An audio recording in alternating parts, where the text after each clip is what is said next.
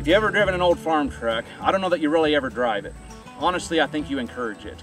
And so as you're driving that, you're kind of bumping the wheel and bumping this way, and it's kind of going like this. Our rangeland environments are just like that. Is we really never have tight steering and control over that. There's just too many variables out on the landscape. What I like to say is, it's nice is that we nudge it and then try to find where's it going. And we try to use that. We use monitoring and measuring, and we try to see, okay, what direction it's going. We look at the plants, and then do we need to nudge it back? We have the really unique opportunity to visit with a lot of producers in an area. And I'll be honest that we learn as much from the producers as they learn from us.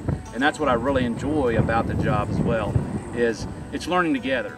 We also try to help tailor, kind of bring in this idea of, you have a livestock business, you have wildlife interest, whatever that is.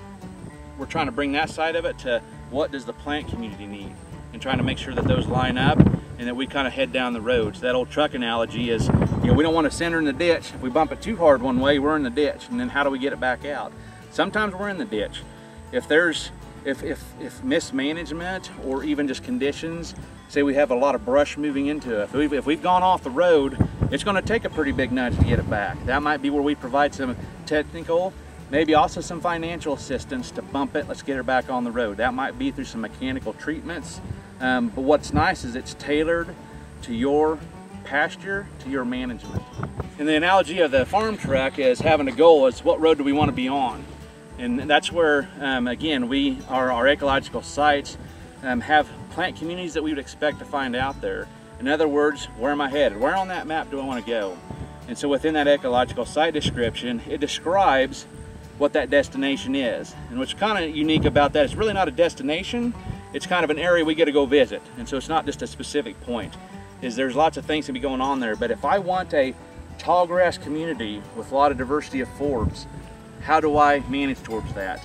In the west, as far as those different ones, if I have, the blue grama, the buffalo grass growing there, what does it take to keep that? Or if I want to move or change that? And what it does, it provides pathways. What kind of management might I need to consider? So if we notice we went off in the ditch, then it starts helping us define how do we get back on there. And so is that through grazing management in some environment? Again, back to the three main ecological drivers. Is that grazing? Is that fire?